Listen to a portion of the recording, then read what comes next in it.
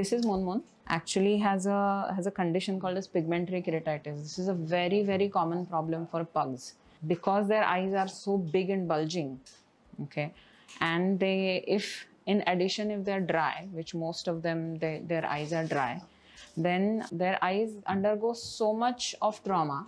Constant exposure of to the environment, supremely dry eyes, and they also tend to form excessive amount of black colored or brown colored pigment.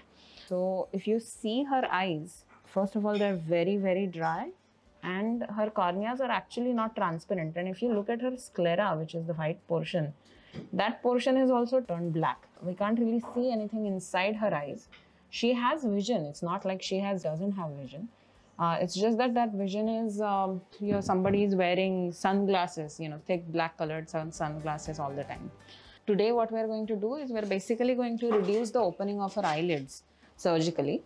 That's called as medial canthoplasty, where we are basically reducing the opening of the eyes, and the dry eye medication and everything will continue.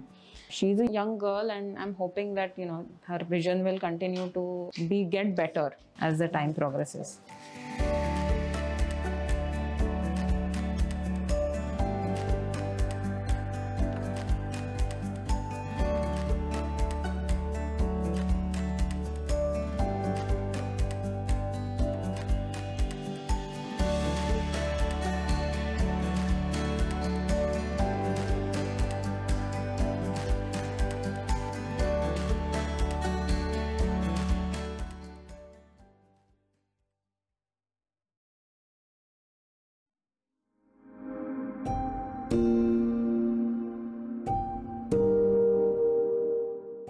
So this is Chittu. Chittu has basically been presented to us for a condition known as a corneal sequestrum.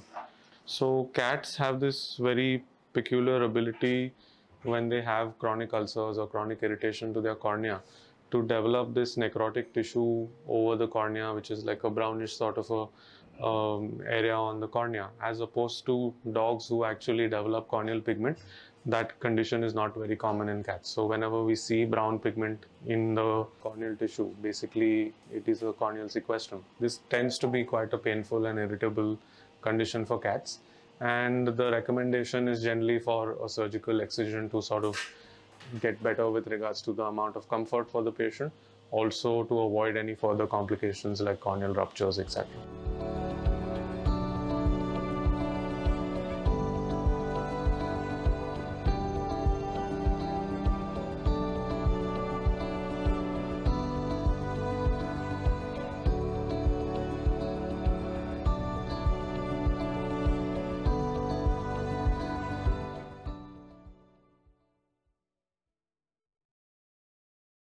Hi, cutie pie.